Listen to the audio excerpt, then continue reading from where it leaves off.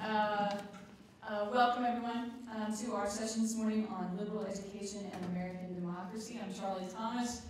Let me add my voice to the, it's too big to be a chorus anymore, the grand choir of people lauding this event.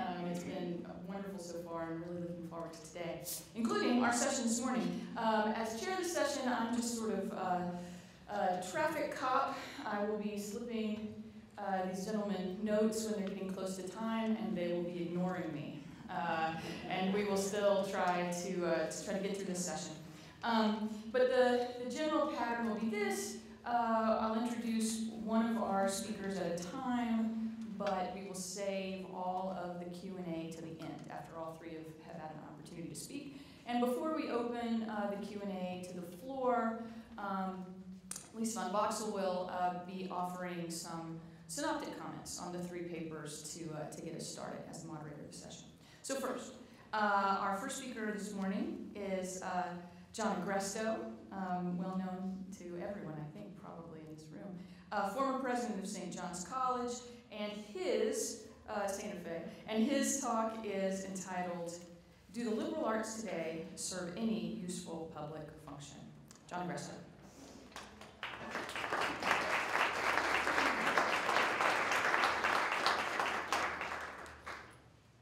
You applaud now, just wait.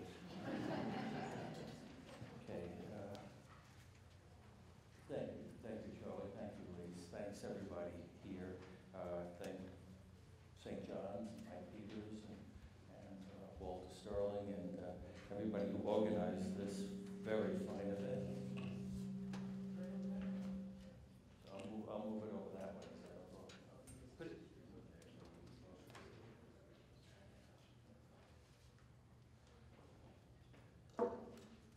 I picked this somewhat provocative title, "Do the Liberal Arts Today Serve Any Useful Public Function?" because I think that the liberal arts and liberal education, if they are to survive, have to take more seriously than they do this question of their usefulness, especially their public usefulness. That's better like that? If this is counting against my 20 minutes.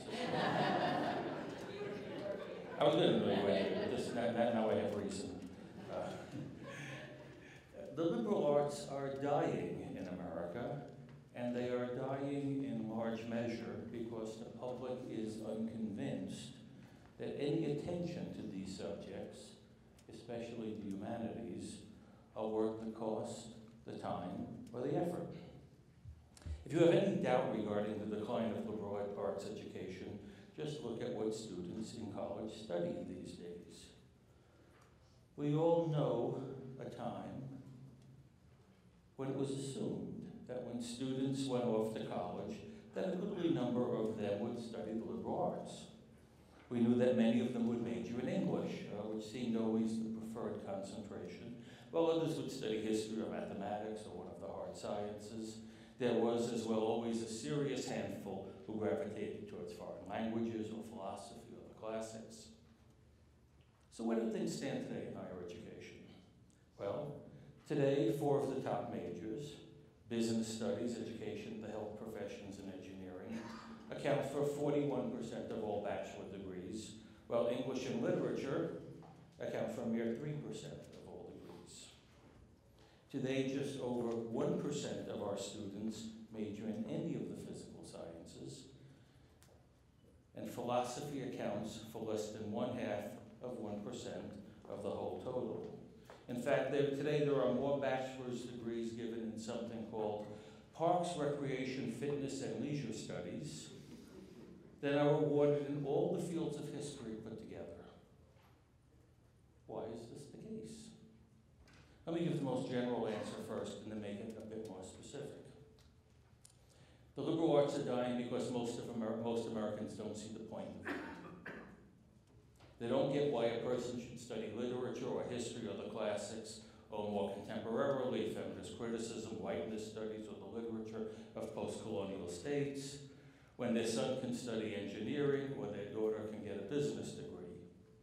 It's not only that they and their children want to get a good job and make lots of money, They often want to make a contribution more generally to the world, to do something useful for themselves and their neighbors, even their country, and they don't see what use the liberal arts are, in either the more traditional or especially in the newer formulations, what use the liberal arts are either to themselves or to society. Now we know that talking about the usefulness gives most liberal artists the willies. We in the liberal arts are always more comfortable with divorcing ourselves from utility, with seeing our enterprise as something higher than training people in the more useful arts or helping people gain a living. Now, my point is not to convince you of the worthiness of other forms of education, though I know that I tend to see them as more worthy than many of my colleagues do. And my point is definitely not to tell you that today's liberal education needs to adopt a rhetoric of usefulness to deceive the public into thinking we're something we are not. My point, it doesn't matter. My point is simply that the liberal arts are, when at their best, not only of immense value, let's even say of use, not only for each of us as individuals, but I think also and especially of use for society at large. Let me go back to the first years of this country. I'm reminded of the famous phrase of John Witherspoon, an early president of what would later become Princeton University, who said to his students that they should not, quote, live useless and die contemptible. I used to say things like that when I was president too. To Witherspoon, to go to college and not draw from it some things, many things, of use to oneself and to the world at large would have surely seemed quite strange.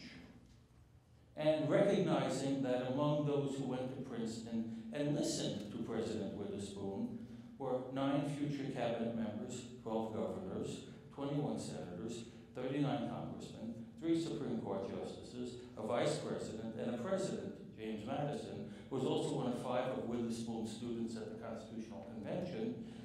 I can only assume that the good Mr. Witherspoon thought it was particularly contemptible to be useless in the public realm, not just intellectual, not just ineffectual in our private lives.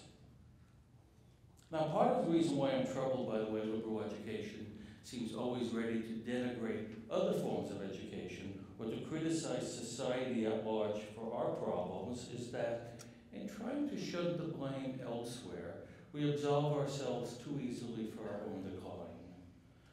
We have worn what we saw as our purity and inutility as a badge.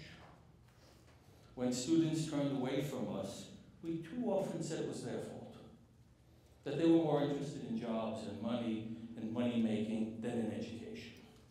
We blamed pushy parents, or the materialism of modern life, or the rise, as this conference's brochure mentions, of consumerism.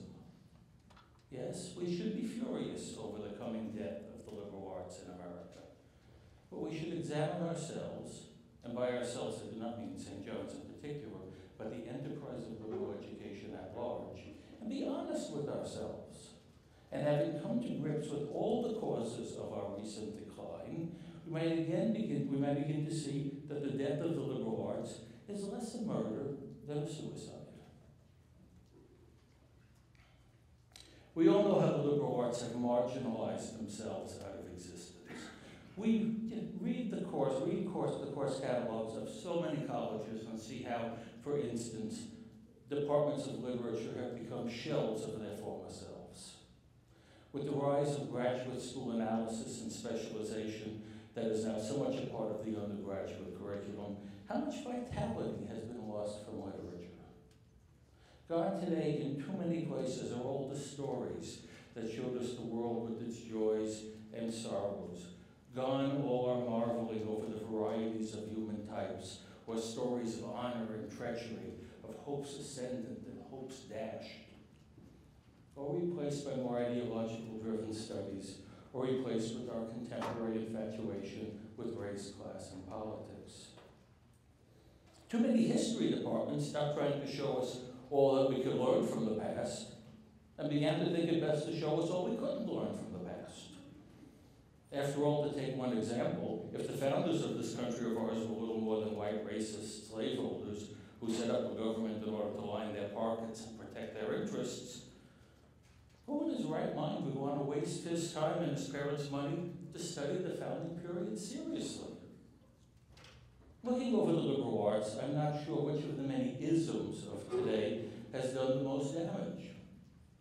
Is it the relativism and postmodernism that we fought so furiously over in the 80s? Or is it the ideology of multiculturalism, which promised to expand greatly our worldview, but instead narrowed it mortally by making us ashamed to take seriously the works of dead white European males? Is it the remnants of a kind of pop Marxism, which always has us look for economic and material causes as the source of human motivation, and thus diminishes what used to be seen as the sovereign power of arguments, thoughts, and ideas? Is it the rise of an ideology of critical thinking that passes itself off as the core of the liberal activity, but sadly spends more of its time being critical than being thoughtful? Or is it, as I just mentioned before, the rise of the specialization of graduate schools, which specialization has been the engine of progress in many of the advanced sciences and technology, but the cause of so much smallness of both mind and vision in the humanities? Let me stay on specialization for a second. How clearly I remember teaching at other reputable liberal arts colleges where the best undergraduates would tell me they wanted to double major, triple major if they could. Why? Because even they knew that what they were getting was too narrow, too small, too particularized and specialized to satisfy them. Maybe if they double majored, they could see more. Sadly, as too many of them found out, only rarely did double majoring expand anything. Often it meant closing oneself off from all else that should be learned. Still, nevertheless, you see, students generally are not the problem. The best of them do want, and what I've heard Eudora Welty once said, want to see the world and see it whole. Not see it all. Even they know no one can ever see it all. But so many of them do want to see it whole. See it in its interconnections, see the relationship between causes and effects, thought and act, act and consequence, between love and jealousy, jealousy and revenge, revenge and justice, justice and all other human goods. They have the vague sense that the universe is actually a cosmos, not a jumble of isolated and discrete unrelated items, but a web of relationships where one insight leads to another, where one answer leads to another answer. Again, it's not students who are the problem. They have the same questions they've always had. Some have questions that revolve around culture and art. Others have questions about the natural world or about the animal kingdom and why they are the way they are. Almost all have moral questions. What is just? What makes something worthy? What do I owe others? What do others owe me? Now that said, I do not believe that students are necessarily interested in having questions piled on top of questions in some endless stream of doubt. You think you have questions. Where do you see how many questions I have for you, the tutor intimates? And where do you see this, wait till this guy Socrates confronts you? There'll be a bazillion questions then. If all you have are questions, intriguing as they may be, not many students will be interested. Even Socrates, with all his questioning, still wanted to know the answers. Still, I admit the opposite is worse. To say that the liberal arts and we ever so humane humanists have not only all the questions, but all the answers. Answers that we will preach to you on every topic, from the evils of capitalism to the foolishness of religious beliefs to the meaning of social justice. Well, having all the answers into which we instruct our students may well be the most corrupting and prevalent of contemporary academic evils. On many campuses, how often is it the non-liberal studies that open up students' minds, while the humanities and their practitioners seem more intent on preaching and converting than on opening and liberating? And what parents in their right minds would want to spend $50,000 a year for that? So where does liberal education go from here? I'm especially interested in the issue I raised at the start, the question I so inelegantly framed in terms of use. Where do we go to show once again that the liberal arts can be of use to us as individuals and of benefit again to the society as a whole? First, as I've said already too often, let's stop denigrating the non-liberal arts and stop questioning the motives of those who look to pursue them. We do not build ourselves up by tearing down other worthy modes of education. Was Jefferson any less intelligent, any less human or less humane for having been an architect and a farmer, as well as a philosopher and a political scientist? Second, let's do what we can to help our students see what the important questions are and what the variety of important answers might be. Not what our answer is, not what the answer of the supposedly more just or sensitive or socially aware people are, but what the range and scope of all serious answers might be. Third, let's put aside all the overblown platitudes and flowery banalities about ourselves. How we educate the whole man, how we feed the spirit and elevate the soul, or how we are the ones who really teach people how to think, or how we are the source and font of ever so much humane and ethical instruction. Okay. If overblown hoo-ha is not what we should be chasing, what should we be doing? What actually is the peculiar excellence of the liberal arts that we should present to prospective students and their parents? Let me cite a modest statement by John Henry Newman. The liberal arts are that great but ordinary means to a great but ordinary end. What ordinary but great things might he be talking about? How about learning how to read? Read? What an ordinary thing, you say. Yes, but when you read carefully and sympathetically, again, not exactly critically, but sympathetically, you open the door to an amazing thing. You open the door to another person's mind. You have the ability to do a truly great thing from this ordinary thing. You now have the ability to possess another's thoughts. It's truly marvelous. We humans may want somebody else's beauty or strength. We may want somebody else's something physical and bodily, but we can't.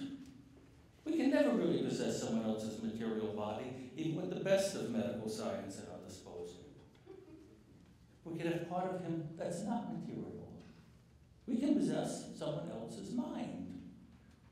Jefferson's body may be a moldering in the grave.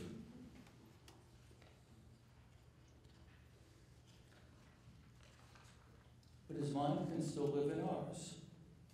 His mind, his ideas, and reasons can live forever in us because he wrote, and we learned how to read. What else? Well, as I said before, among the best things about adolescents is that most of them are looking for answers to their deepest questions. Questions about love and justice, happiness, desire, nature, and its workings. Again, great but ordinary matters. But this means, I believe, so long as we can reinvigorate real literature, real philosophy, real historical and biographical studies that truly try to understand rather than debunk the past, real inquiry into the fine arts with serious inquiries into the beautiful and the sublime, and solid mathematics and science, all might yet be well. But this means reviving an old view of liberal education. I was recently reminded, not by John Henry Newman, but by Joseph Pieper, of a sentence in Aquinas' commentary on Aristotle's Metaphysics. That sounds rather esoteric. It's really not. The statement goes like this. The philosopher and the poet have this in common. They both begin by marveling. The philosopher and the poet have this in common. They both begin by marveling. The liberal arts do not begin in doubt, not even exactly in questioning, but simply in wonder, in marveling. We begin as Miranda, the marveling one, did, not by being critics of the world, but by being simply overwhelmed with the wonder of the world. From there, all our questions flow. Why are things the way they are? Why is the universe as it is? What are people really like? What am I to do? Again, all great, but in a real way, all ordinary matters. To begin here with wonder is perhaps to start in answering the first part of what we seek. What is the use of a liberal arts education for me, for the individual? In this account, the first benefit of it is that it begins to satisfy the human craving to know, to have insight into serious answers to our most serious questions, perhaps even to see the world and see it whole, when that longing in us is most alive. Does this education have any more outwardly useful or practical import for us as individuals? Yes, it does. Again, such an education. What hours I have over there? Yes, again to refer to Newman, such an education gives us a clearer and more conscious view of our own opinions and refines them.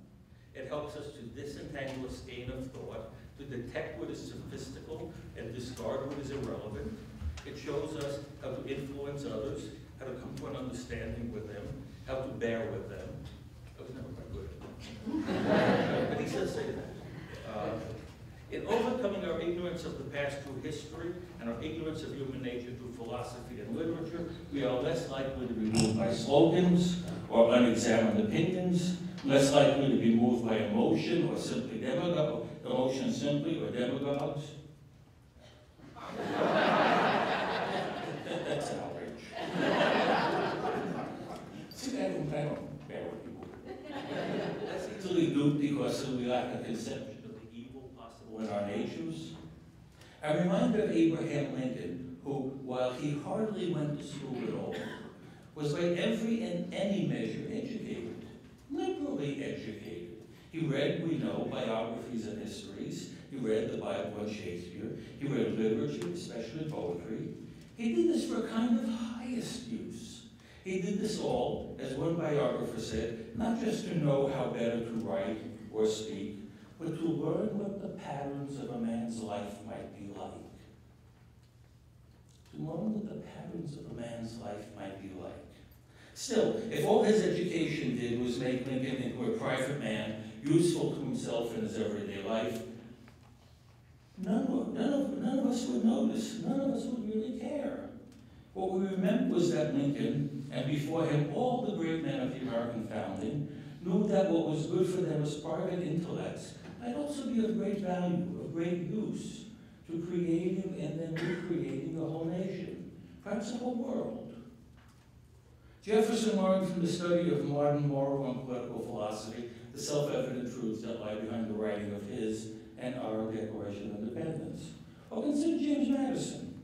Without the study of history of all prior democracies or his inquiry into confederacies, both classical and modern, coupled with his deep reflection on what we were once bold enough to call human nature, Madison could not have been the father of the Constitution without those.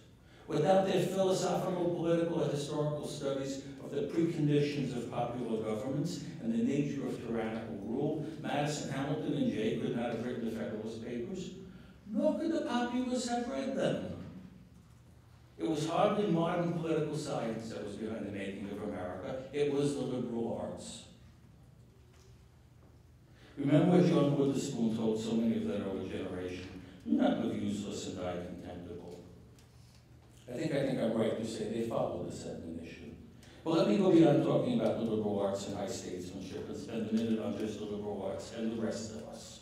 What else might the liberal arts do that's of use or value for society? Again, from Newman. Our studies aim at raising the intellectual tone of society, cultivating the public mind, supplying true principles to popular enthusiasms, and to fixed aim to popular aspirations, giving enlargement and sobriety to the ideas of the age, and refining the intercourse of private life. Well, we may spend 5 more talks on each of these seemingly ordinary but truly great aims. Let me spend a minute just on one that's always struck me: the cultivation of the public and the public mind. Indeed, while I know it's unfashionable these days to say it, I also know that the liberal arts once gave a lovely gift to society. It transmitted the great heights of culture, this culture, to everyone.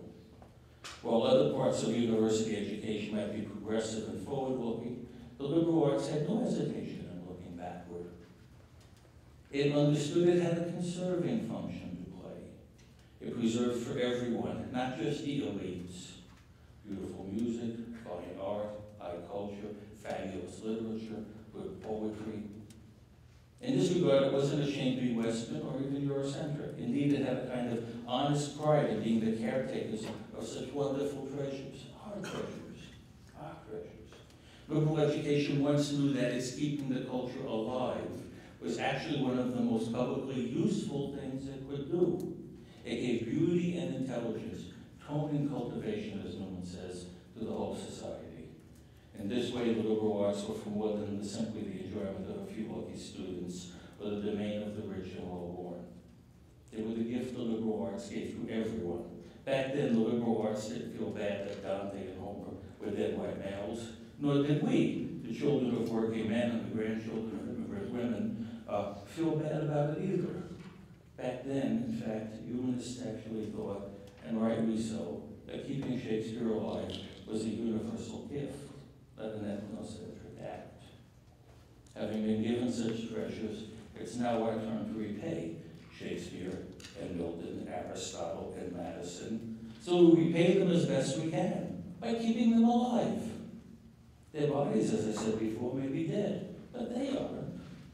And keeping the words and thoughts of great men and women alive is not only of the highest use for us, both individually and as a society, but an act of repayment, of justice to each of them.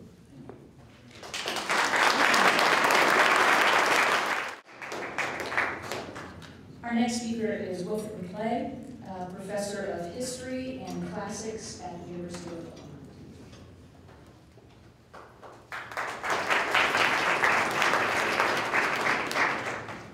Thank you.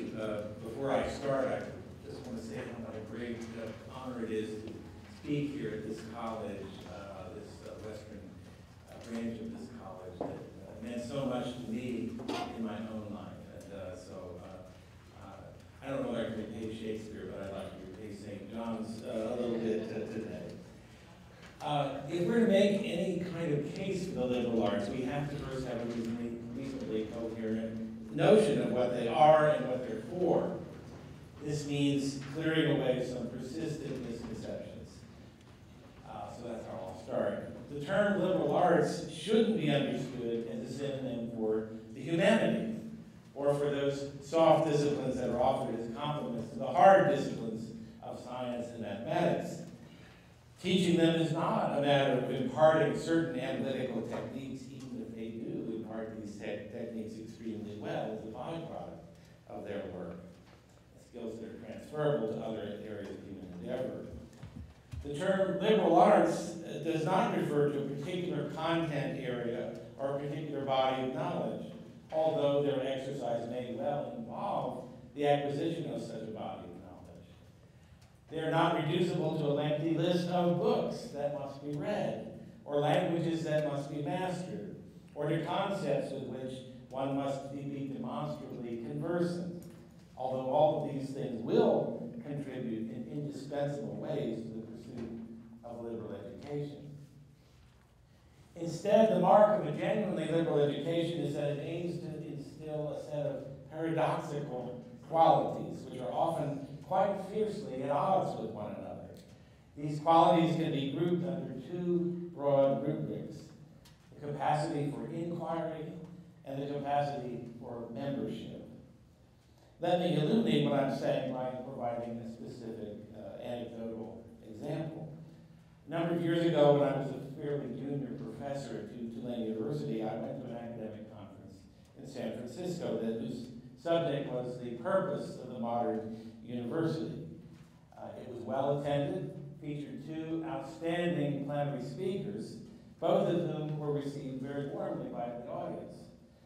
The first was the historian C. Van Woodward, who was receiving a luncheon award for his long and illustrious career, and particularly for his commitment to free speech and free investigation. In his remarks, Woodward put forward a bold and uncompromising view of what the university's appropriate work consisted in. and I quote partly from memory here, "The university is the place where the unthinkable can be thought, the unspeakable can be said, the inconceivable can be conceptualized, and the unfashionable can be entertained." For Woodward, the university and it alone offered the world a place consecrated to the most precious and most imperiled aspect of human freedom, our freedom of thought, freedom of inquiry, freedom of expression.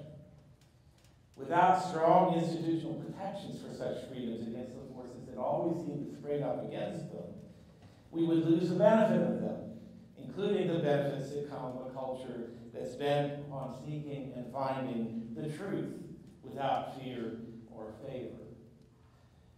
Visibly stirred by his words, the audience applauded loud and long, and I joined them. Then later in the day came the second plenary speaker, the political scientist James Q. Wilson, also speaking on the theme of the university's purpose. In his speech, Wilson argued that the modern university was best understood as the chief conservator of the rich but fragile civilization of the Western world, the keeper of our intellectual, moral, and artistic treasures, and our collective historical memory. That heritage had made us what and who we are, he said. But our dynamic, commercial, and progressive culture was all too likely to toss that heritage aside in the pell-mell pursuit of the next big thing.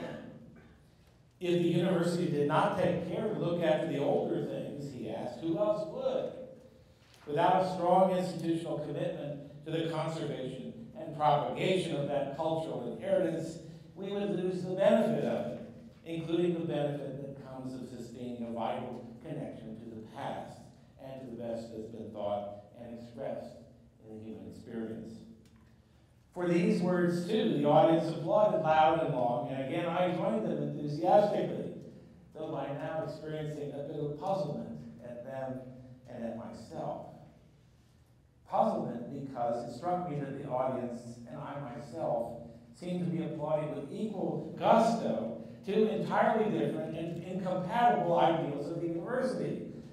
Woodward seemed to be holding up the university as a place of constant unsettlement, even creative destruction, in which everything that's taken for granted as truth today is open at every moment to being rethought, reframed, reconstituted, and even discarded. A place in which no dogma is safe and no complacency is tolerated. A place in which ideas and ideals can have validity only so long as they stand up to the intense scrutiny of today's most important questions and criticisms. Wilson, on the other hand, the second speaker, was pushing for an ideal university which stood precisely against the arrogant and self-absorbed tendency of the modern world to appoint itself the plenipotentiary judge of all things, to deny and disparage the authority of all that's come before it, and in so doing, to ensure that those who come after it will accord it the same treatment in the fullness of time.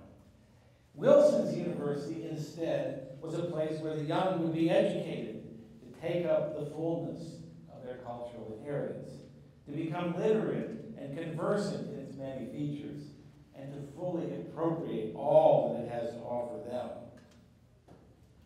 So these are two very different sounding ideas about the nature of higher education. And yet that day we applauded them both with roughly equivalent fervor. Were we being mindless fools, or merely polite to a fault, or heavily confused in doing so? Or might there be a deeper logic linking them, one that neither speaker sought to illuminate, but that we need to take to heart in our own attempt to understand what the value of a college education, and particularly one in the liberal arts, ought to be in the present day?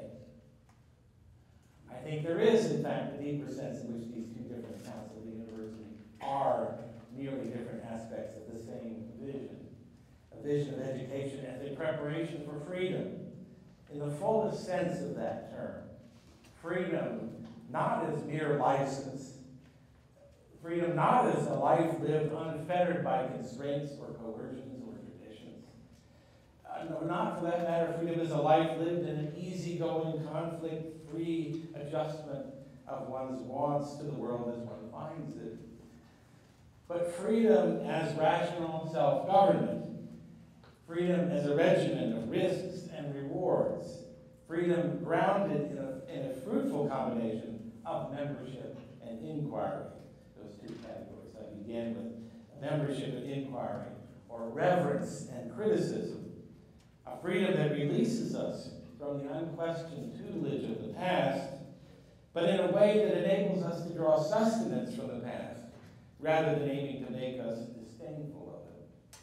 Wilson's University would bring to its charges the blessings of a more fully conscious and informed membership in the society of which they are already a part, while Woodward's University would give them space for inquiry, for questioning, the ability to engage in acts of radical criticism, including civilizational self-criticism, which these represent one of the chief means by which that society, our society, has been induced to improve itself and redress its deficiencies. The best university, the one that teaches the liberal arts, needless to say, is the one that does both of these things at the same time. And we were right to applaud both speakers at that convention, for we need both messages. Membership without inquiry is stale traditionalism. Inquiry without membership is captiousness or kibitzing, playing a poker game with no stakes in the game. The end in view is of substituting informed loyalties for blind ones, substituting conscious reasonableness and uncoerced love for fear, dependency, and superstition and reflex. It is a freedom that comes of seeing all that one has formerly known in a larger arena, within a larger frame, as part of a larger reality, to see it all in, as we say, a new light. That image of seeing all things freshly, when they have been freshly illuminated by the emergence of greater sources of light, will make many of us in this room particularly think of one of the greatest and most imperishable parables of education, Plato's allegory of the cave in the 7th book of the Republic. You all know the story. A strange, weird tale of people who've been compelled since birth to view images cast upon a wall as if they were the only real things in existence. And of the disturbing revelations that come to them when they're released from their bondage and brought into the blinding light of day, brought to see things as they really are. This same parable, of course, has been related in many ways in the various understandings of the veil of Maya in Hinduism and Buddhism, or the evil demon in Descartes' Meditations who orders the world so as to deceive us, or the 1999 science fiction movie The Matrix, in which most of humanity has been constrained to experience only a simulation of reality created by all-controlling, life-devouring computers. Or even something as familiar to Americans as the movie The Wizard of Oz. What all these narratives reinforce is a powerful and sometimes haunting apprehension that we may be living our lives under the spell of a complete illusion, whether imposed by others or by ourselves. That the process of freeing ourselves from that illusion is painful and unsettling. That it can involve a complete transformation of all that was familiar and a complete redescription of reality itself in the name of the search for truth. And the stakes are very high indeed. Those Illuminati who return to the cave in Plato's parable, he tells us, are likely to be killed by those illuminationists. One has to be open to serendipity. Life is not a prepared text. Those Illuminati who return to the cave, Plato tells us, are likely to be killed by those who never left the cave and do not want to have their illusions disturbed. Fortunately, reality is rarely so dramatic and extreme as that, I hope. Plato's great allegory and other versions of this theme are not the whole story about education, which is just as often a tale of delight and discovery as one of pain. I fear that Plato's allegory may mislead us by emphasizing only one part of the effort of liberal education, and that is the part of disabusing and disillusioning, of weakening the stranglehold of the present and the past upon us for the sake of better apprehending the possibilities that beckon from beyond. An argument I find that much more helpful and reliable than Plato alone comes from a small book by the late historian Yaroslav Pelikan called The Vindication of Tradition. Drawing upon an essay by Ralph Waldo Emerson, Pelikan offers up a distinction between tradition and insight, and then goes on to show how unsustainable that distinction really is. And forgive me, I'm going to read a paragraph from his text. This is Pelikan. A leap of progress is not a standing broad jump which begins in the line of where we are now. It is a running broad jump through where we have been to where we go next. The growth of insight in science and the arts and philosophy and theology has not come through progressively sloughing off more and more of tradition, as though insight would be purest and deepest when it has finally freed itself of the dead past. It simply does not work that way in the history of the tradition, and it does not work that way now. By including the dead in the circle of discourse, we enrich the quality of the conversation. Of course, we do not only listen to the dead, nor are we a tape recording of that tradition, but we do acquire the insight for which Emerson was pleading when we learn to interact creatively with the tradition that he was denouncing. And Pelikan finally concludes his examination with a charge to the reader taken from Goethe's Faust. What you have as heritage, take now as task, for thus you will make it your own.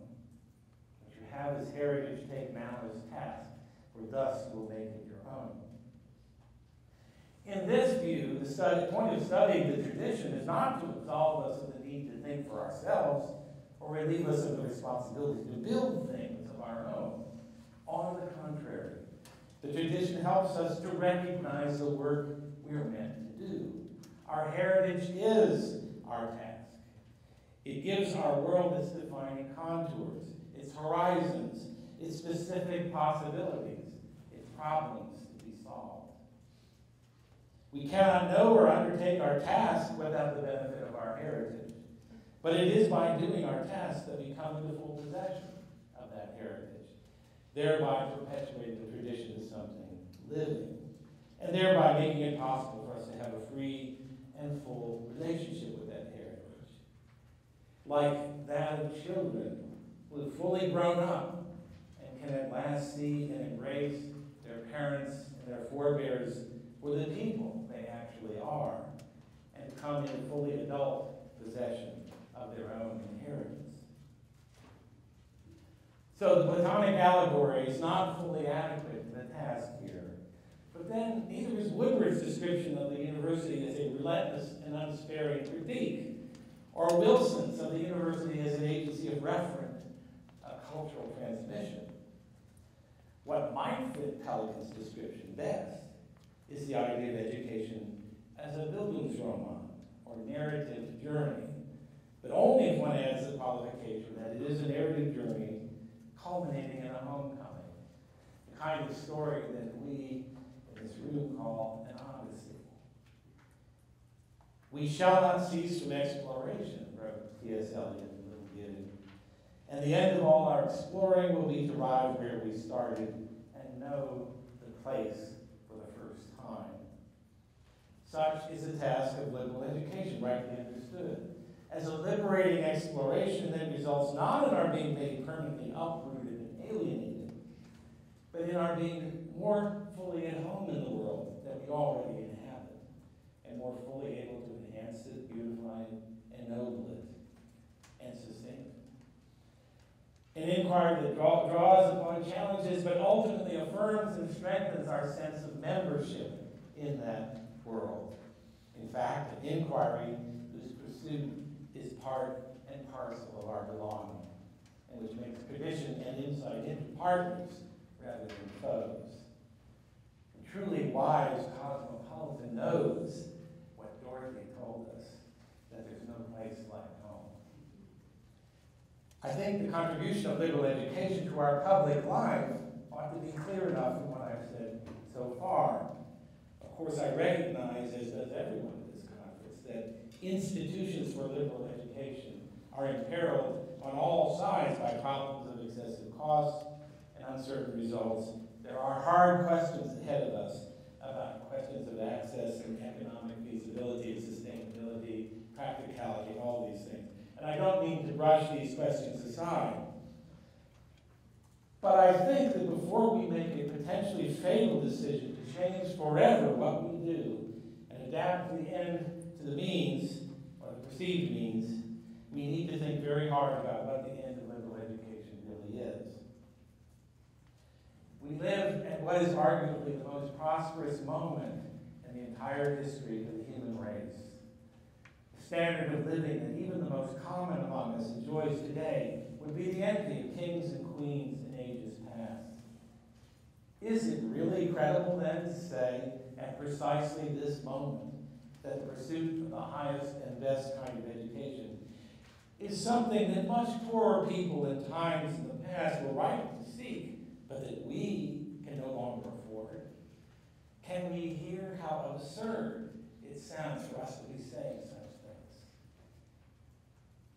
The chief public benefit of liberal education, when it is functioning successfully, is the formation of a particular kind of person, a particular kind of citizen who robustly embodies the virtues of both inquiry and membership, and therefore is equipped for the truth-seeking, deliberation, responsible action that the democratic form of government demands. Such a person has an ability to draw back from the flow of events and reflect upon them, the ability to consult the voice of reason and the wise testimony of the past. Such a person has the cognitive and moral strength to see the world as it is and not be fooled into mistaking a succession of images projected onto the walls of caves or conjured onto screens for reality, no matter how large the images or how pervasive their presence, and no matter how many others around them have been gulled or deceived into believing those images.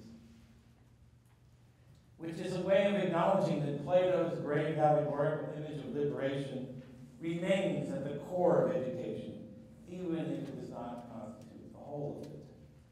Before we can do anything truly magnificent and lasting, we must be drawn out of our various caves. We must be liberated from the sirens of propaganda or the enchantments of virtual experience before we can accomplish anything worthwhile.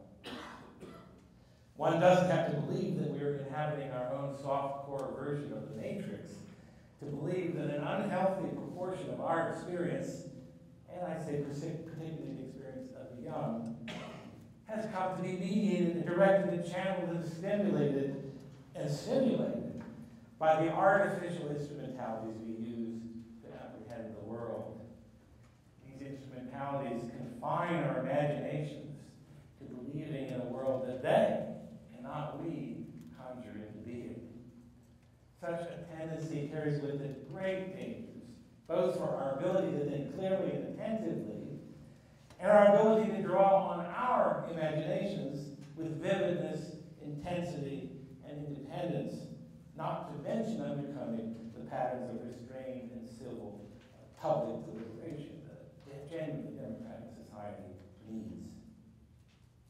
In the years to come, it will be a greater and greater part of genuine liberal education to counteract these less benign effects of our ghostly electronic cave and restore us to ourselves, restore our ability to hear and see and touch the earth for ourselves, to gaze in the night sky for ourselves, and bring us back into contact with the exhilarating, windswept heights of our human freedom. And give us, through the hard study of old books and the hard but delightful work of conversation, an enduring and unsimulated experience of human excellence. A drink of our own from that reservoir of wisdom of which Herman Melville was speaking when he wrote this. Genius all over the world stands hand in hand, and one shock of recognition runs the whole world round. That study, that drink, that shock constitute our introduction to a profoundly public world, a shared world, the highest common denominator, a world beyond all caves and matrices, and yet a world to which we fully belong. Thank you. Our final speaker in this remarkable panel is Daniel Cullen, Professor of Political Science and Liberal Arts at Rhodes College.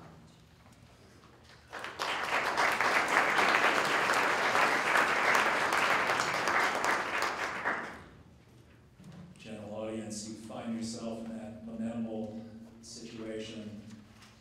Everything has been said, but not everybody has said it.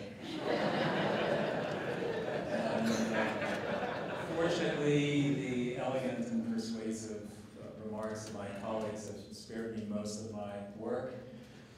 And in selecting some remarks from my paper, I haven't precisely looked for areas of disagreement, but I think I found some areas with a different emphasis. So I'm going to issue a trigger warning. I'm about to commit some of what John Agresto called overblown hoo-ha. My defense is that whatever I say, I think is derived from Ava Braun, who is here. And if John has an issue with that, he should take it up with her. The theme of our panel is the relation of liberal education to democracy, which I understand in Tocqueville's sense as a regime that inculcates a particular way of life. Both John and Bill acknowledge that that relation is uneasy, despite a weighty tradition descending from Aristotle through John Henry Newman to Ava Braun. The idea of liberal education is less evident, its purpose more uncertain than ever. John warns us that if we would save liberal education, we had better make the case for it in terms of public use. Bill McClay makes the case, first by bracketing the needs and authority of our democracy, to isolate the character of liberal education as an amalgam of inquiry and membership, criticism and reverence. Each defends, that is to say, the integrity of liberal education by reference to its character. I take that to be a reference, although they didn't go into it in their own remarks, to Aristotle's distinction between a life that integrates our desires and purposes into a unified whole, and mere life, which is ruled by necessities and is sunk, so to speak, in everydayness. John and Bill argue persuasively that an enlightened democracy would understand the benefit conferred on it by preserving and respecting an education that serves the public good by remaining true to itself.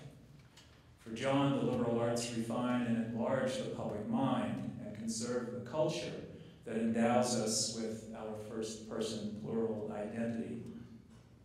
Bill emphasizes even more strongly this dual capacity of the liberal arts to promote simultaneously a free and soul-enlarging inquiry and a spirit of reverence for the cultural treasures that we valued naively in the old curriculum. I heard Roger Scruton, sitting over there, put it this way recently: the very fact that we find it so difficult to say what we valued and what we learned in that old curriculum is proof that it operated upon us in an unusual way, not in the manner of a political exhortation or a formula for the maintenance of the social order, but in something like the way a liturgy operates on the heart and mind of the believer. All the works of art and literature that we studied were presented as things that belonged to us, even if they came down to us from a society wholly different from our own. As Bill puts it, the point of studying tradition is not to absolve us of the need to think for ourselves, but to enable us to do it seriously. And as I say, I agree with these fine insights. I would only emphasize the risk that liberal education faces in our democracy, and also emphasize, therefore, what I take to be the countercultural tendency, the essential tendency of liberal education in democracy. And my argument is that if it is to serve democracy, it can only do so indirectly, which means liberal education turns out to be a negative education, serving democracy by opposing its characteristic tendencies. And that, I think, is what makes it a particularly tough sell today. One tendency of democracy has been to expand higher education, aiming for universal access. But the expansion of knowledge has also brought a narrowing of the objects of study. Anything and everything can be studied, and so specialism proceeds apace. Only the expert has authority, and expertise becomes synonymous with specialization. The result, though, is a waning of the sense of knowledge contributing to the grasp of that ordered whole to which John Agresto alluded. And I think it casts a different light on the spirit of inquiry that Bill identified with the modern university. The latter is free, but primarily in the sense of being open or unordered. Beyond the peaceful coexistence of the separate disciplines, there seems to be no ultimate grounding of knowledge or unified aim. One of the urgent issues today concerns whether liberal education can survive the conversion of college education to the research university model, which views knowledge not as an inheritance to be appropriated, but as an endless project of discovery, leading not toward home, but to the next frontier. As James Schall put it recently, the sciences never know what they might be in the future. In suggesting, then, that liberal education is at risk in democracy, I take my starting point from Aristotle's notion that the shape of a life is determined by what the soul is directed toward. Because human beings pursue a variety of goals, including wealth, pleasure, power, honor, and knowledge, there are different routes of soul formation, and a conflict of opinions favoring the soul's turning one way rather than another. And as you know, Aristotle associates the best life with thinking, and links education with freedom from the interferences with thinking, inevitably generated by practical or civic necessities. Those necessities are real. We are not exclusively thinking beings, but education aims at a condition of soul involving a leisured or disinterested detachment from all practical concerns, which is why I say, wholly unoriginally, that the spirit of liberal education is essentially countercultural, and especially so in a hyper-utilitarian society like our own. So reviving that spirit today means, I think, heeding the imperative of detachment, especially from the otherwise worthy goals of vocational and civic education. I stress then the negative or oppositional quality of liberal education only to clarify what the latter is ultimately for. Was that the 2-minute warning on that? The rhetoric of the commencement address typically lauds liberal education as the best preparation for life. But Aristotle's conception reveals education as life's main activity. The useless character, therefore, of liberal education is at odds with vocationalism or pre-professionalism. Liberal education is also at odds with civic education, their shared affinity for freedom notwithstanding. Although liberal education contributes to the formation of good citizens, it must forswear the goal of instilling civic attachment, which inevitably involves a conditioning incompatible with freedom of the mind. I conclude later with a suggestion derived from Tocqueville on the way in which liberal education, which preserving liberal education for its own sake, might incidentally fortify democratic freedom.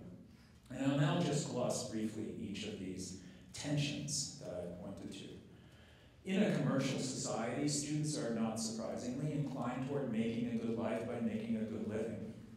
Most think of their college education as the way to become some sort of professional by getting on a career track, a term that suggests, I think, the narrowness of our educational ambitions.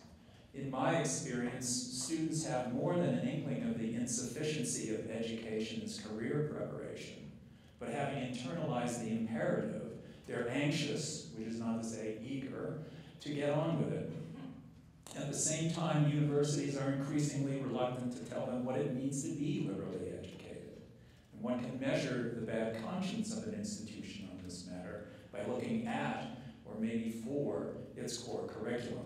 That is to say, the common intellectual experience it prescribes for all students, regardless of their major. Most have abandoned the core because their faculties can no longer agree on its content. The canon wars of the past generation may have yielded no clear victor, but their aftermath has, I think, enshrined the principle of student choice in satisfying what we call distribution requirements. The problem is that students are by definition ill-equipped to make an informed choice about their educational needs, and the Common Core responded to that need, typically with some version of a great books curriculum. To suppose that students can rely on their interests to guide their own educational choices forgets that those interests are mediated and stimulated by fads and fashions that ought to be resisted. The old core curricula, various as they may have been, shared the assumption that there are subjects worth knowing for their own sake, that an educated person studies many subjects rather than one or a few, and that such learning preserves freedom from the rule of experts by developing the capacity for independent judgment. These, again, are themes that were touched on much better than I have by both John and Bill. General education implicitly acknowledged the highest kind of learning was intransitive, oriented towards self-knowledge. Once again, Aristotle provides the essential argument. He writes, "It would be strange if a person should not choose the life that is his own, but rather that of something else. And for a human being, this is the life that accords with the intellect, if in fact this especially is a human being." An education dominated by career preparation, by contrast, leaves students immersed in the very condition from which they need detachment in order to lead a life. Arguing for the essential non-utilitarian character of liberal learning, Eva Braun has said that it perhaps could not survive if not for the fact that learning undertaken for its own sake, not as a means, but as its own end, turns out to be a means to moderate worldly success as well. But the indicators of such success, she continues, are not the right and finally not even the most persuasive defense of an education to which they remain merely, if happily, incidental. For Braun, the coincidence that learning for its own sake can be morally and practically effective in our world testifies to the fact that our natures are, after all, made for it. But the converse is not true, and to think that liberal learning might be the byproduct of vocational education, provided that the latter is done, quote, in a liberal spirit, unquote, is a profound error. Liberal learning cannot aim at, even though it might contribute to, training the good lawyer, doctor, or civil engineer without losing its essential character. The literary critic Henri Père goes even further, declaring that it is the duty of education in a democracy to, quote, train young people not only for, but also against their future profession or trade. For professionalism is a source of the inability of too many people to enjoy leisure. These considerations, I suggest, further complicate the case for liberal education's public use. Turning to my second point, the logic of liberal education argues for resistance to political imperatives as much, if not more, than to economic ones. Just as genuinely liberal learning steers clear of professional training, it should resist enlistment in the production of useful citizens. For the good citizen is motivated by inevitably obtrudes on critical judgment. In the face of symptoms of deep public disengagement from democratic life, especially among young people, colleges today are busily rebranding liberal education as an education for citizenship. And at first glance, it seems unobjectionable. Citizens ought to understand the principles that inform their founding charters.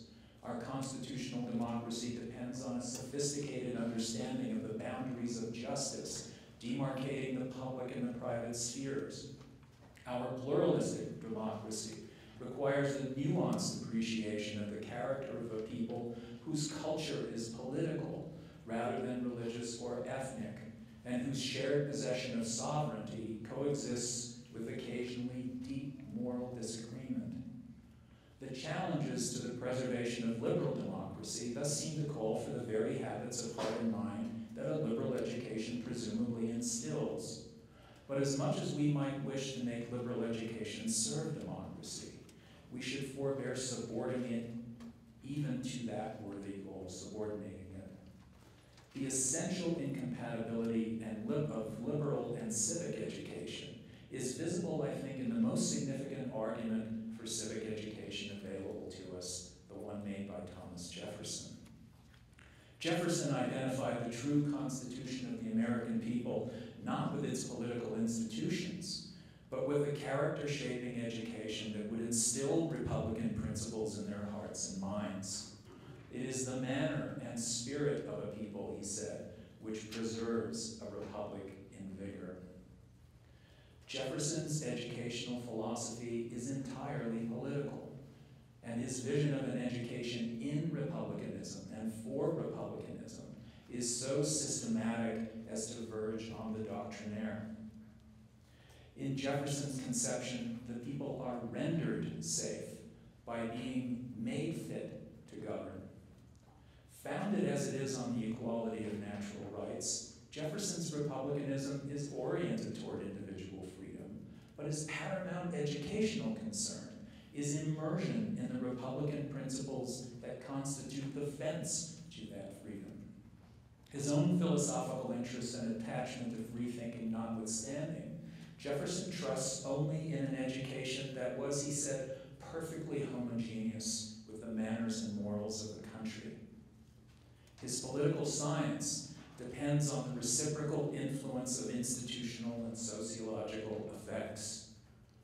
Only a Republican people can remain free, but only a Republican government can make the people Republican. The cause of limited government, then, paradoxically, relies on the unlimited shaping of the public mind.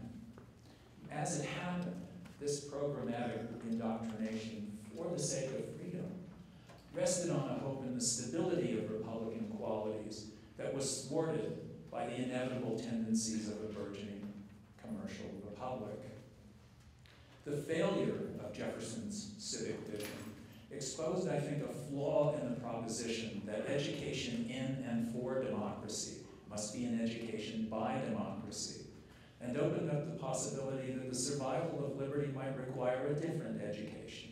And here I think Tocqueville is relevant, for he saw the homogeneous education Jefferson imagined not as a Republican aspiration, but as an inexorable fact of modern democracy. For the latter, Tocqueville says, does not instill beliefs by persuasion. It imposes them and makes them penetrate souls by an immense pressure on the minds of all, on the intellect of each. Democracy homogenizes by making everything more democratic, including revealed religion. Tocqueville might thus have reassured Jefferson of the ultimate reconcilability of religion and republicanism. But the immense pressure of democracy's own dogmatic beliefs on the individual who feels powerless to oppose public opinion posed a new and ever greater threat to liberty than the subservience of traditional believers. The dilemma of modern democracy, then, is its inability to preserve the foundation of freedom against erosion by the principle of equality. As human relations become freer, hierarchies dissolve, social ties become increasingly voluntary or contractual. The tendency to equality thus works for and against freedom. On the one hand, the equality of rights is the visible manifestation of our capacity for self-determination, the symbol of our authority over our own actions. On the other hand, the reliance on our own authority inevitably weakens the hold of public and common authorities, like religion, and as a result, individuals feel an increasing isolation from one another. Because liberal democracy's egalitarian and commercial culture undermines the spirit of liberty, an education for liberal democracy must be an education against it, rowing against its most powerful currents, especially the absorption and the pursuit of material comforts. I'll conclude with this. The defect of Jeffersonian civic education was its lack of awareness that even Republican principles need limits that the principles themselves cannot supply. The countercultural education democracy needs would oppose its constant agitation for wealth and social climbing by cultivating a taste for non-utilitarian reasoning. Democratic individuals, Tocqueville says, give themselves over to meditation with difficulty and naturally have little esteem for it. The democratic social state and institutions bring most men to act continually, yet the habits of mind suited to action are not always suited to thought. The active individual must then rely on ideas that he has not had the leisure to fathom, and the culture generally lacks appreciation for the profound, slow work of the intellect. In these circumstances, he says, a selfish, mercenary, industrial taste for knowledge prevails, and few are animated by a pure desire to know. In our day, Tocqueville concludes, one must detain the human mind in theory. It runs of itself to practice. So if liberal education is to serve democracy, it will best do so unintentionally and intangibly by remaining an end in itself, ennobling democracy by resisting its inclination to bending everything to immediate use. Thank you. Let's begin by just thanking all the panelists for their excellent papers, very thought-provoking.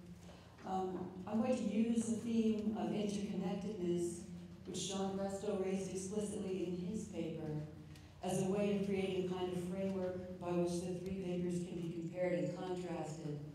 I hope this framework will stimulate conversation. Mr. Agresto suggested a human life devoid of public action is contemptible. Although he did not offer an explicit argument for this conclusion, he suggested such a life is contemptible because it fails to reflect the interconnectedness of all things and of human beings in particular, at least within a political order, and perhaps beyond it. He noted that the serious student not only has some awareness of the interconnectedness of things, but also that such a student pursues higher education in order to have these interconnections illuminated more fully. Far from responding to this desire, the various isms that have consumed universities and colleges implicitly or explicitly claim the world as fragmented and disconnected. By so doing, they neither respond to the serious student, nor do they truly educate him. Mr. Agresto's discussion of the interconnectedness of things is reminiscent of Socrates' claim in Plato's Meno that all nature is akin. According to Socrates, the fundamental similarity between the human being and all other natural things, combined with the human being's capacity to learn, means nothing prevents someone who learns one thing only from discovering all things, so long as he is brave and does not grow tired of seeking. While Socrates describes the natural realm as an ordered whole of some kind, however, it is not clear he thinks the best way of life involves political action. Mr. Cullen explores precisely this relationship between the human being and political life through a discussion of Aristotle.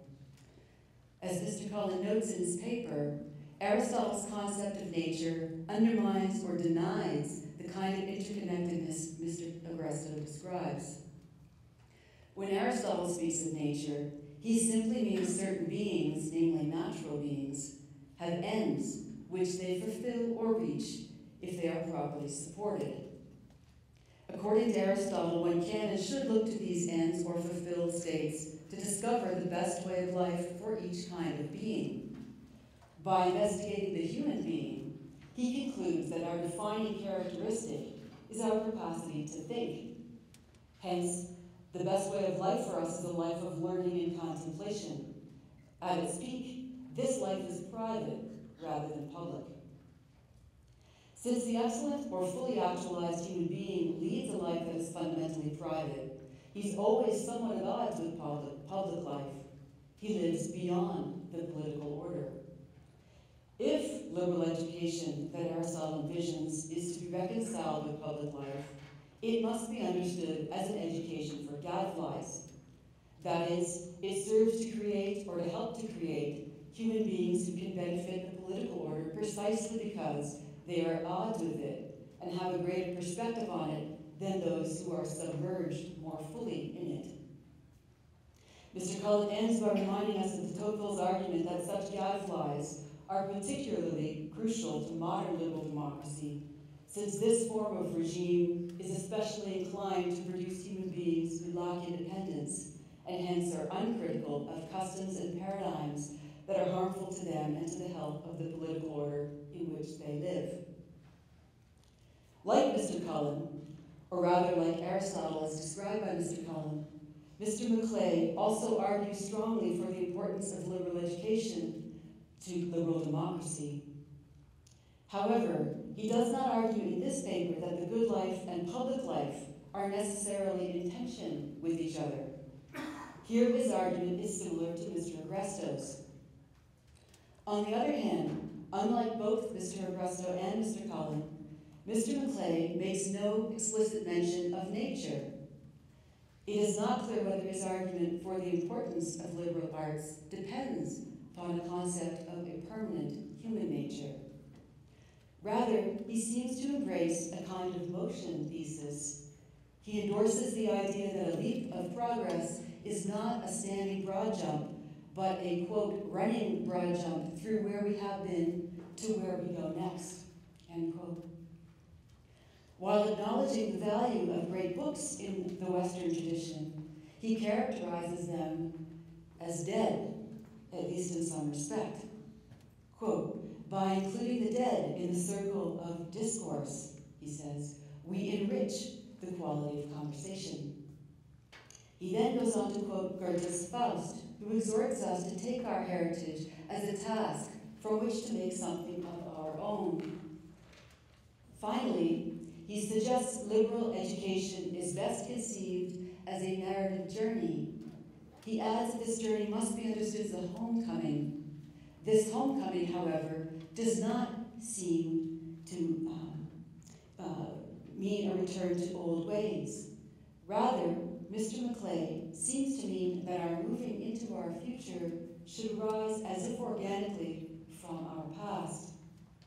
In other words, he seems to suggest liberal education is soulcraft, not because it brings us to the completion of our nature, understood as a fixed end, but because it helps us to determine the appropriate next step in our evolution.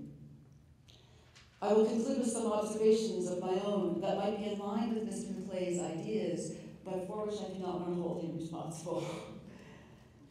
The idea of genealogy or evolution brings us to what I regard as the deepest, most serious problem facing liberal arts today. The philosophic and religious underpinnings of the liberal arts are tied to the idea that there's such a thing as truth, understood as something eternal and unchanging. This concept of truth yields the notion that human nature is similarly static, which in turn brings with it certain ideas of human excellence and the best way of life.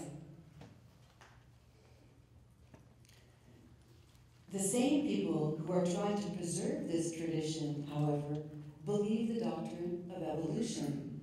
To be more clear, they no longer truly or fully believe in their philosophic and religious underpinnings.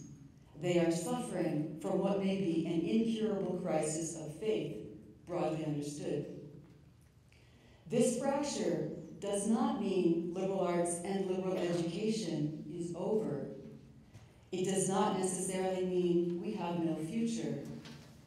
But it does mean that if they are to survive, we must conceive of a new chapter in our narrative. There is no possibility of a simple return to our past, for we are no longer what we were. This circumstance could be wondrous. Thank you.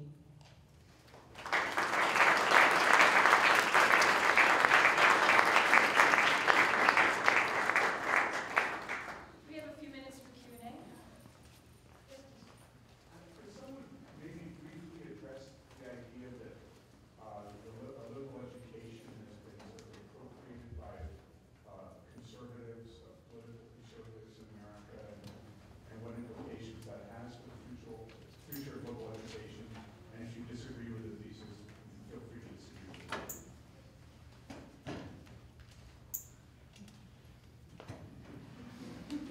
I would say that it's an odd strategy to pursue if one has conservative political intentions to promote an education that is thoroughly radical, so diverse, and questioning, skeptical of that's the fundamental conservative orthodoxies. So I think it is true that those who are most vocal in defending, especially those outside the university, perhaps who are most vocal in defending the value of liberal education traditionally construed may be political conservatives, but I think their motives are not really reducible to kinds of things that we should worry about. And even were they, this can't work out in a way that is going to be good for conservative politics per se. It's an odd observation in some ways, because I asked somebody of my conservative friends, what kind of education do they most like? They say, religious education. Okay, that's not political education. Or some of them say civic education. That's not political education. And a lot of them say vocational, technical, professional education. That's really what we're in favor of. Yes, some of them are in favor of liberal education.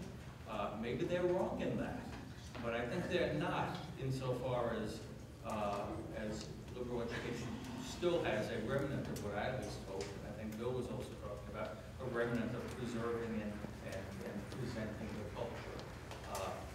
But you're right.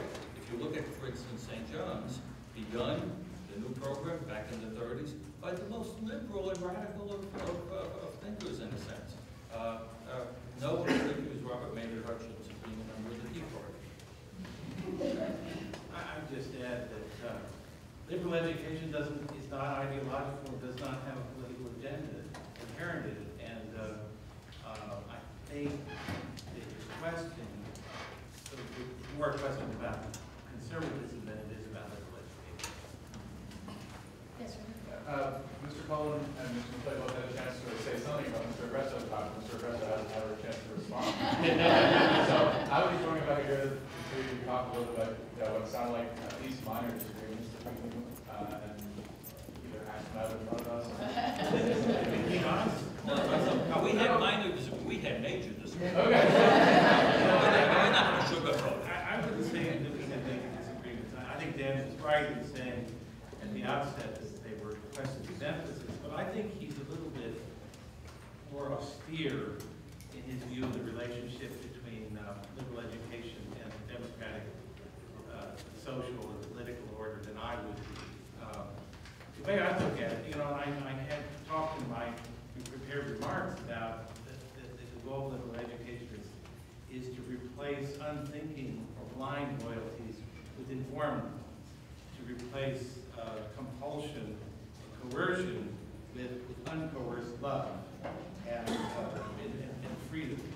And that doesn't mean that one abandons the sources of one's loyalty, the objects of one's loyalty.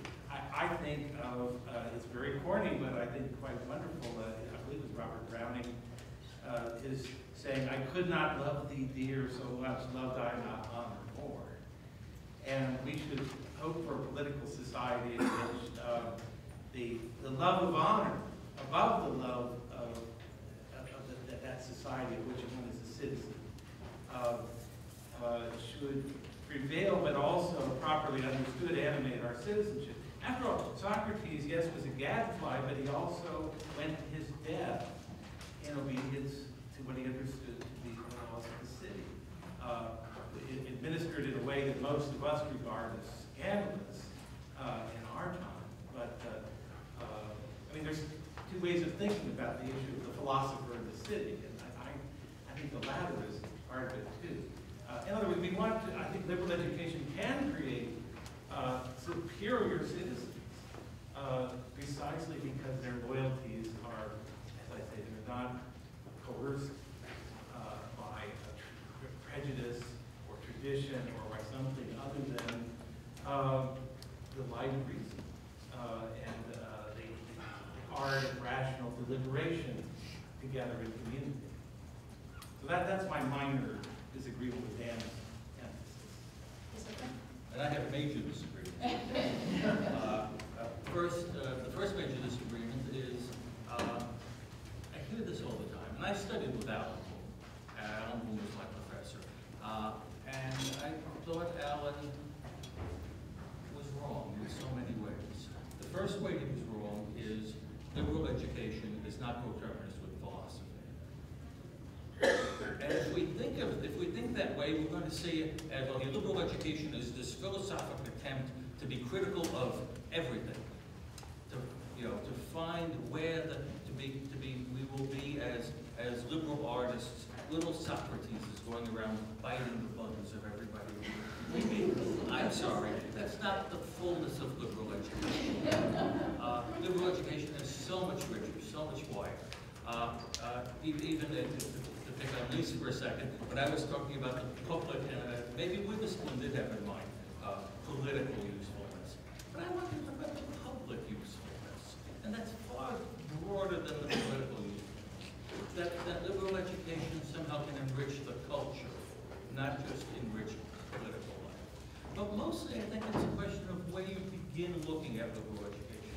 If you think liberal education is that thing that criticizes, that we go out there and look for what we want to find fault with. If we want to go out there and be little Socrates, or maybe even worse, little Descartes, we believe nothing, our stuff. Go ahead, do it. I think rather liberal education would find itself more worthy if instead of saying our job is to criticize, we can by saying our job is to understand. So rather than say, I want to have a critical view of Thomas Jefferson, might be wholly appropriate. I would first want to understand. I would ask him the basic question.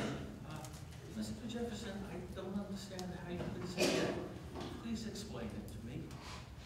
Sympathetic reading rather than critical reading, reading with an eye to understanding rather than reading with an eye to find fault. That's, I think, the difference between us. As I listened to Mr. Agresto speak, the thought occurred to me, I want to phrase this correctly. How do you see the influence of social media on the student in our young society and its effect on the disillusionment with liberal education? God, I wish I could answer that question. Let me explain what prompted me. I don't use Twitter. Right. I can't use Twitter Right.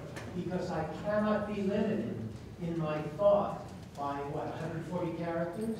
It's insanity. But this is what influences our young and young up to the age of 35 and 40 now, society and politics and the media. Why isn't this, in your eyes, one of the major destructive influences on the desire for a liberal education? Might well be, and part of my problem is my ignorance. I'm like you, I have no idea what Twitter is. I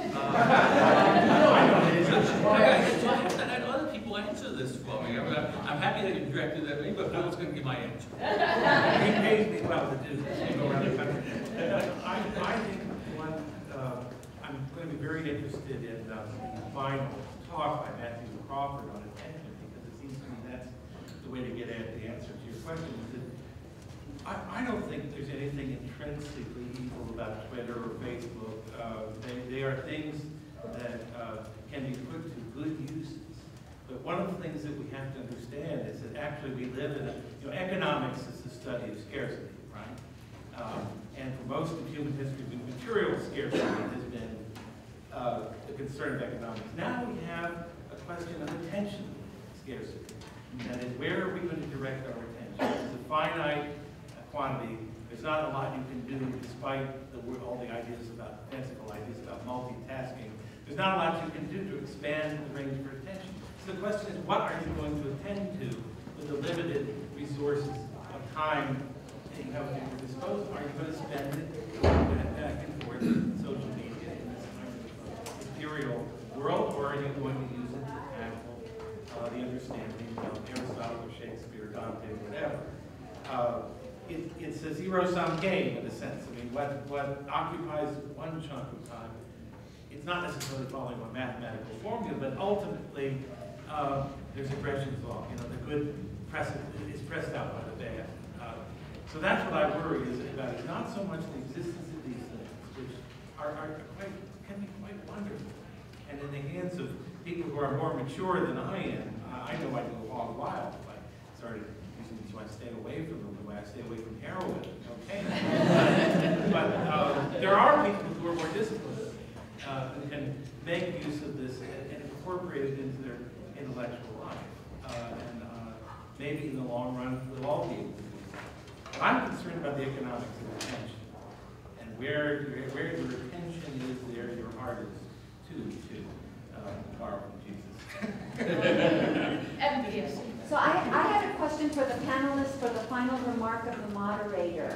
How would you respond to her suggestion, if I understood it correctly, that believing in evolution is in some way at odds with believing in the lasting truths that Homer and other classics might have to offer us?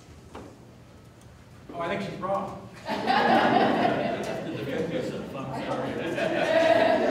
Evolution is not a metaphysical teaching. It obeys different canons, and within the methodological canons of science, it's a very robust explanation for physical and biological change. It doesn't tell you anything about ultimate things. It doesn't tell you anything about the ways in which we humans make meaning out of the world and whether and how they change. So I agree with your last or your penultimate sentence. It's beautiful that we can't go back because we are not the same. But this is the fundamental insight that T.S. Eliot had in his tradition in the individual talent, which I assume the speaker last night talked about, is that we see further than those in the past because they are precisely what we see. So I agree with that part. That was a great part of her. We have time for one more, I think. Yes, thank you. I wanted to ask a variation on the earlier question about conservatism. I was wondering, and this is directed to anyone on the panel, to what extent do you all think that liberal education is traditionally conceived and is practiced at St. John's is compatible with the interests, passions of contemporary 21st century political liberalism? Say the last part again, Jim. To what extent is liberal education as traditionally conceived compatible with the interests of contemporary political liberalism? I'm thinking particularly, Mr. Agresto, of your brief, vivid, and I think accurate description of what passes for education in humanities at many universities, and by teachers who are proud of being liberals and announce to their students they're liberals.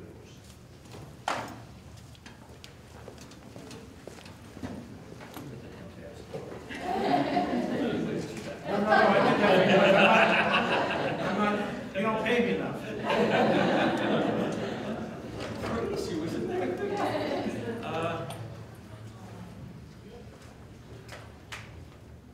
I don't know how to answer that, Jim, so I'm just going to say the perfect St. John's answer. You know, I'm not really sure. Yeah, right. Wait, what do you think? That might be a sign. No. That is such a good question, though. We have to take that question very seriously. I just don't want to give a flip or casual answer to it, Jim. It's a very serious question. Clearly, the people who look at traditional liberal education do see it as a conservative thing, but they have a new variety. The new varieties of liberal education is perfectly in tune with their understanding of progressivism or liberalism, and I guess we have to just untangle that. And I don't have neither the time nor the wit nor the background to do it. I do think we're out of time. I'm sure there are speakers